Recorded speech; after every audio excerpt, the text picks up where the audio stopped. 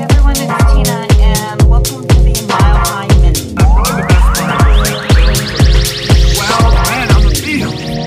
Oh, I thought it was the ugly, but I'm bad. You're the bad. Oh, okay, it's kicking game. Ugly. I'm talking about the ugly.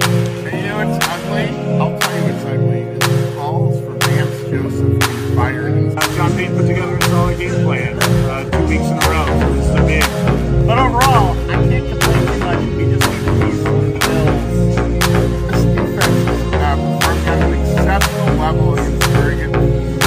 This was our third win in a row. Very happy. I was concerned about this.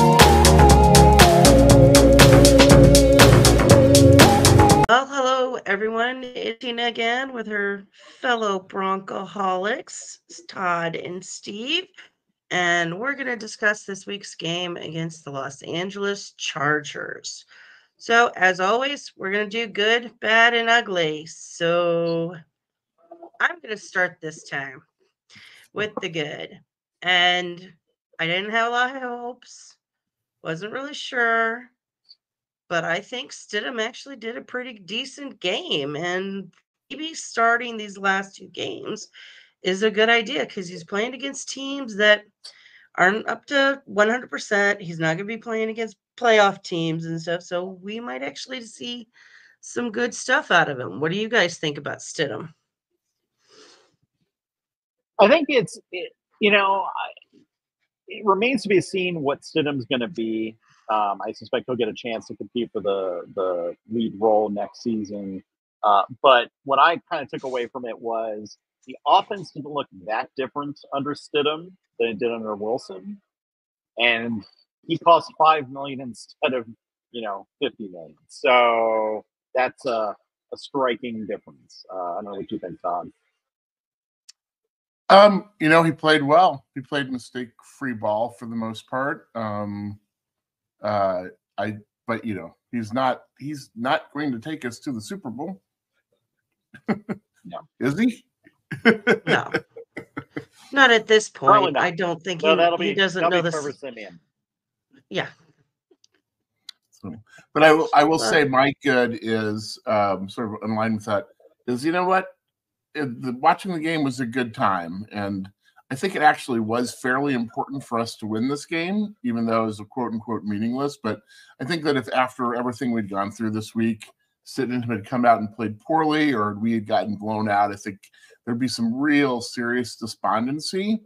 Obviously, the team is a mess, but there were some highlights. The Humphrey touchdown pass yards after catch, that was one of the funnest plays, honestly, that we've had as Broncos. Certainly Courtney's made a lot of big catches this year, but that's sort of exciting, surprised me. Yards after catch was very fun. And they figured out the fake punt, and they blocked a field goal, and so it was a good time. And I genuinely, after getting over my frustration of how everything has gone since we went on the field in New England, I had a good time. And at this point, that's all we can ask for. No. Yeah, and I have to say, I think that it was interesting to see how the offensive line played in this game versus previous games. It made me feel a little bit better about, what we invested in Ben Powers and Michael Glenchie, or I suppose Cameron Fleming for much of that game. But, maybe that our offensive line looks a little bit better under a different style of quarterback play. But we'll have to wait and see on that. Yeah, because I do think Stidham, he is more pocket, and he was getting the ball out a lot faster. Because I do think he is a little bit better at some of those short yardage throws. So that does help the offensive line because they're not having to keep contained for so long. I agree with Todd. Everything that's happened with Russ, which I will bring that back up later in our show. It was kind of like you said, Todd. Yeah, it was. I really wanted us to win this game too because I thought it was very important for our team morale, and it shows in like what Steve said too. Also, it wasn't a system; it's the same system. It's just was with a different person. So I don't know. I'll have to. My answer's still out on Sean Payton a little bit. So okay, leading into the bad. Steve, why don't you start with that? Yeah, so I already kind of alluded to it, but in fact, I think the fact that the offense looked roughly the same. I mean, if you look at the numbers, almost exactly the same between our Yeah. $50 million quarterback and our $5 million quarterback. That's not great. Obviously it's one game. It's hard to make a direct comparison in that limited sample, but and I don't think Stidham is leading us to the promised land or anything. But yeah, it's not a good look for Wilson ultimately. Todd? So I think the bad is Jerry Jeudy. I think this week I've given up on him. He has hey, I love wide receiver prima donnas. The best ones are. They always want the ball. But Jeudy can't find chemistry with anybody. And you look at it. I mean, he's been with is this his fourth year already? I think he was injured one year, but I think he's a 4-year pro. And I can't remember. And he's played with 8 quarterbacks. He's never developed chemistry with any of them, and it's always the quarterback's fault. So maybe there's some trade value for him. I was a big fan for a long time because I think he has the best cut skills I've ever seen. But he can cut, but he's never where he's supposed to be. And so I think it's time to move on from the Jeudy show. Yeah, I agree. Yeah, I agree. I mean, the man can make people fall out of their shoes, essentially. It does no good if you can't get the ball. Mhm. Or you And can't that's, catch the ball when it gets there. yeah, there's something wrong with him. So, okay, my bad is about the game coming up. I don't know if you guys have seen the injury report this week. Manhurts is out. So, Manhurts, McGlinchey, I'm going to say Samaje because I can never remember how to say his name correctly. And Delaire and Turner Yell. They all did not practice today. Though that doesn't mean that they won't practice end of this week. But Turner Yell, they're saying he has an ACL injury. So he's Yeah, he's probably done. out for the rest of the season. He's on IR, Tina. He's done. Yeah. Yeah. McGlinchey, I don't care about. Let him leave for a game. But Baron Browning has a concussion. Josie Jewell has a back injury. Mim and Sutton are out with hamstring and concussion, but they did practice limited today. So maybe Cortland will be back. If I was one of those guys, I'd be like, unless I absolutely have to play, I'm not coming back in for one game. Make sure you take Yeah. care of yourselves. We're going to need them next Yeah. season. I've got no Yeah. problem with that. So I think this game is going to be interesting because, I mean, let's be honest, Pierce has done a damn good job with that Raiders team and kind of turned them around a bit. I think they're same level as us in terms of overall strength of team, but they have flashes. So I want to win on Sunday, but I think this is going to be an interesting game. I don't know about you guys. So I will what your be thought at the is? game, Yeah, and so I'm don't hoping that remind it me. is not embarrassing. Yes, yes. Tina's down with the Rona, so she cannot make the Raiders game. Oh, I'm not happy, Todd, because I wanted to go to that game so badly. And my mom, let's go when it matters, Tina.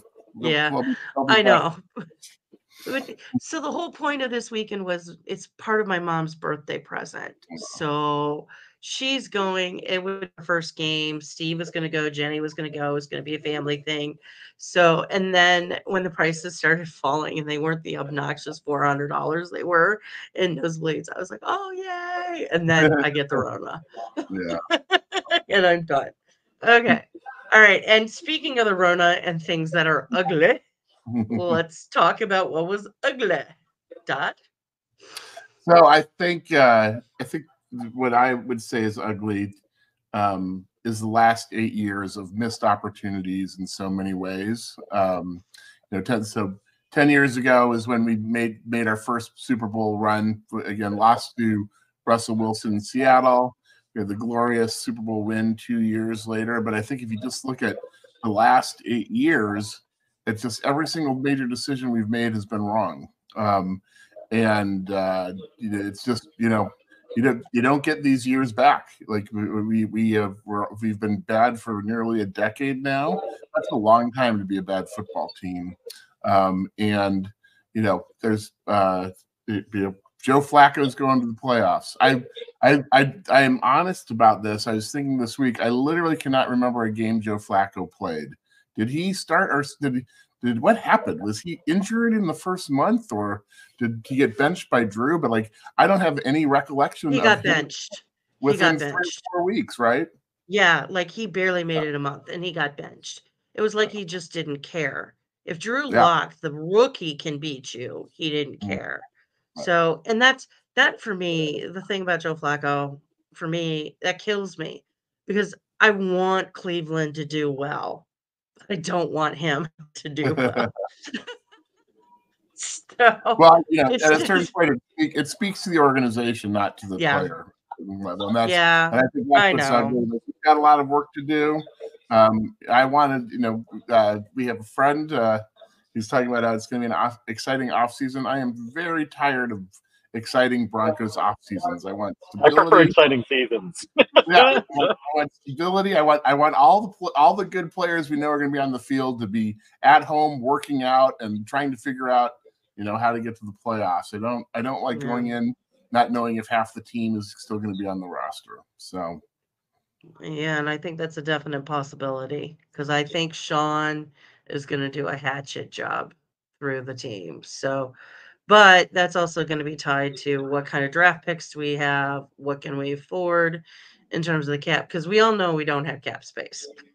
Russell's taking that cap space with whatever bench he's going to be on. So, all right, Steve, what's your ugly? My ugly is us spending more draft capital on trying to solve the quarterback problem because, we're going to be middle of the first round. If we're looking to get a Penix or, whoever else, we're going to have to trade up almost certainly. And so, okay, we've spent how many picks on Wilson, how many on Peyton. Now we're going to do that too. And if you look at our roster, how much better would this team be with those draft picks as players rather than burn capital to get somebody new to come in? And so, I know. hey, if we get the quarterback and we have a few years to build around them, great. But, I wait to see how it plays out. The last few years have not left me particularly optimistic on that. I'll still show up and watch. I still enjoy watching, but holy cow, can we get this right, please?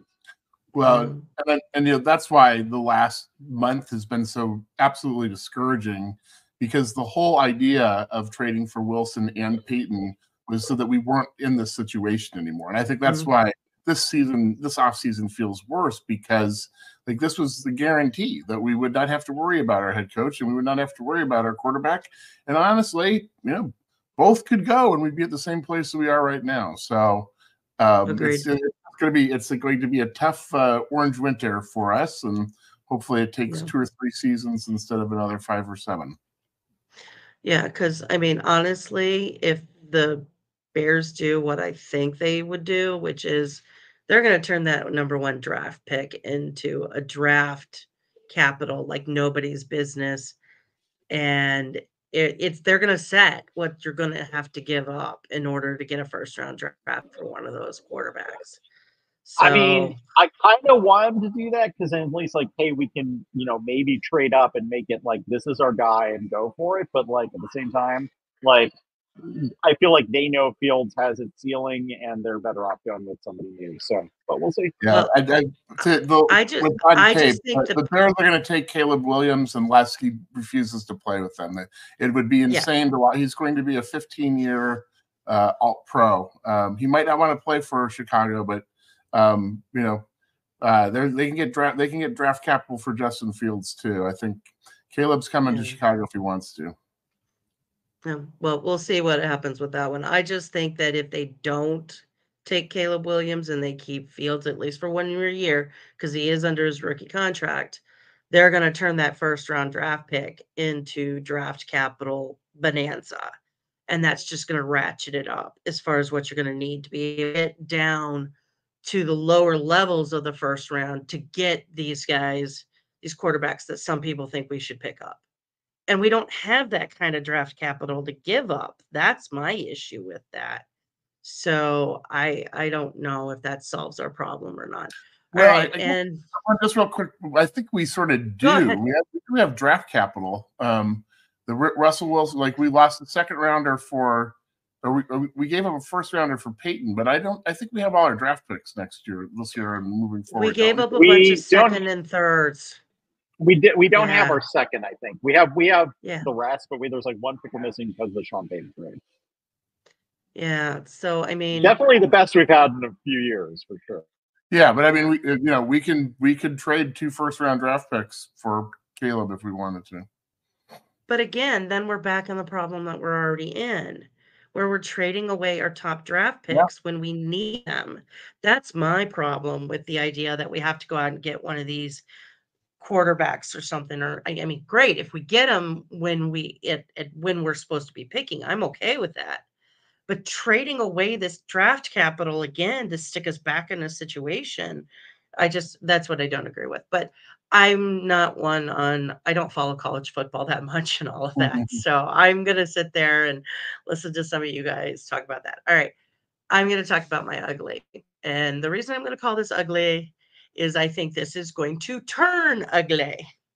Is the NFLPA has released a statement that they are going to be investigating whether or not they're going to sue the NFL and the Denver Broncos for the benching of Russell Wilson to make sure that his injury guarantee doesn't go into effect. And I think this is going to turn ugly. And I think it's going to end up, they're saying it's a violation of the CBA. And I looked at it and I think they have a case. I really do think they have a strong case for this. So I think this might be one of those where they want to make sure no other team attempts this. Right. Because if the NFLPA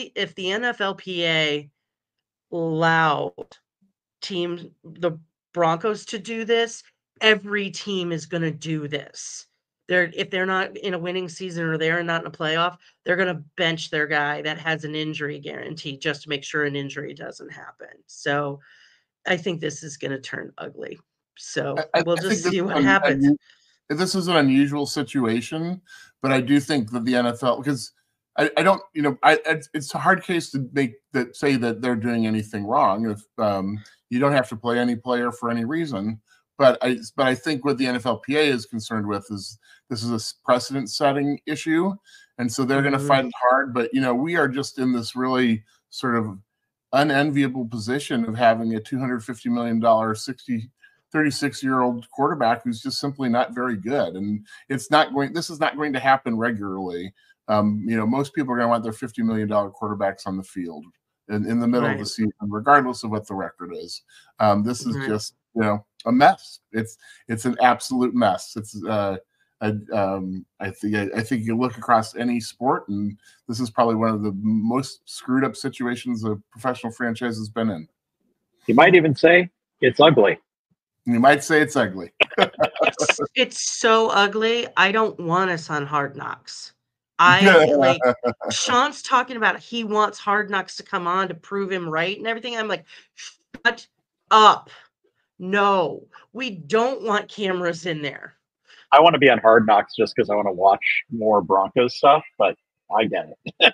If it was anything, let's say it's a year later from now, I'm okay with it. This stuff, with some of the stuff that's going on, I have a really bad feeling, but you know what? We'll see what happens. Okay. That's what I have for Broncos Mile High Minute. Any last minute thoughts? Anything you guys want to say? let's finish above 500. Yeah. Let's I agree. beat the Raiders. I think Always gonna beat the Raiders. I think the strangest thing about right now is if you said at the beginning of the season that Denver Broncos are going to be finish 9-8 and be knocked out of the playoffs in late December, we'd say, okay, this is we're moving forward. This is a good building block, but we can't even have forward progress without getting a flag and being thrown backwards. Yeah. 2 steps forward, 3 steps back situation. Yep. That's how it's been for like 10 years. So, yep. All right. Well, Todd, depending on how I feel, I will be there on Sunday. Okay, let's make the plug. Almost Home Tavern. Yeah. Yes, we will be at Almost Home Tavern in Wrigley Field. For any of you that have Bronco fans or know any Bronco fans, want to come and join us, or if you just want to come and join us at the bar, it's always a good time. Let me tell you. It's always interesting when new people see our incomplete chant. It's always kind of a we do it right. But, yep, we do it right. All right, guys. Good talking to you, and go Broncos. Let's get those pesky little Raiders and start out on a good note for next year. All right, guys. Go Broncos. Go Broncos.